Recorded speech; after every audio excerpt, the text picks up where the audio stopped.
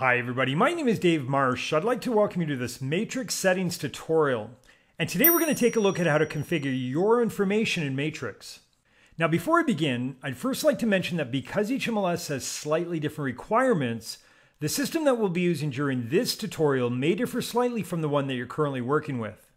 Nevertheless, the functionality is the same, and for the most part, whatever you see during this tutorial, you'll easily recognize in your own system. Alright, so today we're going to take a look at how to configure your user settings in Matrix. Now the settings section is your area in Matrix. Think of it as a repository not only for the things that you've created for yourself, but also a collection of whatever you've created for your contacts. And we're going to start by first configuring your information. And this is the information that you'll be publicly displaying to all of your current clients and any new prospects. So it's very important that whatever you add here is accurate. Now typically, whatever information that's here by default has already been pulled from your MLS roster. So if the field's editable, then you'll just want to ensure that the default information is correct, as well as update any additional fields that may be empty. Alright, so beside the information tab is the header and footer banner collection. And here's where you choose how you'd like to brand any publicly viewed items such as printed reports and displays, CMAs, and if you have them, your client's non-OneHome portal and Matrix generated webpage. Now by default, if you choose not to select a banner, no branding will appear in the heading. However, if you would like to add some personal branding, Matrix gives you the option of either uploading a custom header of your own, or like in this example, selecting an image to use from one of the predefined default packages. I'd also like to include my agent photo, plus select some additional contact information as well. Now at this point, if you're happy with the header, great. But if you'd like to change any of the associated colors, simply select the custom colors option, then update whatever color you'd like to modify. In addition to this, Matrix also gives you the option of applying a footer to your printed documents as well. To enable this, simply choose to use a footer, then just like the header, select which information you'd like to appear. Alright, so moving on to this next section, here's where you're able to set the default contact information that you'd like to appear on the cover sheet of each of the CMAs that you create. In fact, whether you choose to include your personal information or not, you'll always have the opportunity to override it during the cover sheet step of the CMA Wizard process. Alright, so whenever you choose to send any content to a client, you'll also have the option of including a default email signature along with your message.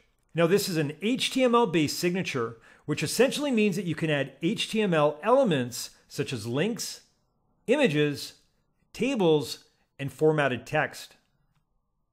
For this example, I'm going to recreate my current signature just to show how easy it is to add one of your own. To begin, I'm first going to select the image button, and then select one of the existing photos that I've already added elsewhere, such as in the CMA Cover Sheet section. In addition to this, you can also add a URL that points directly to the actual image that's stored elsewhere on the web. Next, I'm simply going to add whatever text that I'd like to include in my signature. In this case, my name, my title, a contact number, and finally, my email address. Now at this point, because my email is currently just text, we're going to want to make this a clickable link for our recipient. And to do that, simply highlight the text, then select the link button. Now if this had been a link to my company website, I'd simply leave it at URL and then fill in the website address. But because this is an email link, we're going to change the link type to email and then add my email address, an optional subject line, and finally, some default body text. Alright, so after you click on OK, use the available formatting tools to adjust exactly how you'd like your text to appear. In this case, I'm going to use the bold option so that my name stands out just a little bit more.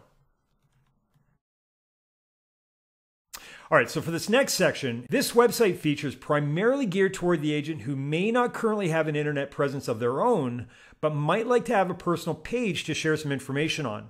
Either way, creating your own web page is nearly as simple as setting up an email signature. So we're going to begin by first ensuring that our page is enabled, and then that we're happy with the default URL.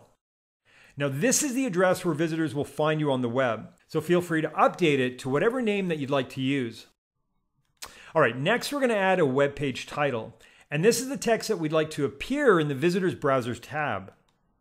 So in the homepage content section, you begin by first adding a title that will describe the actual content. And then in the rich text editor, you'll add the content itself, just like we did with the email signature.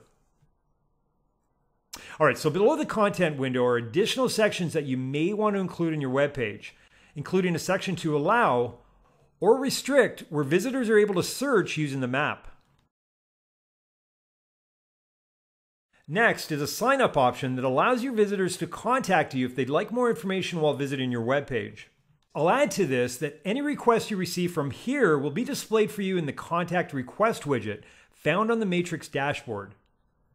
Now, if you've already purchased a domain name that you prefer to use instead of the default web page URL, then you'll need to enter that address here. And this is essentially what tells Matrix to expect this domain name and display it in the address bar.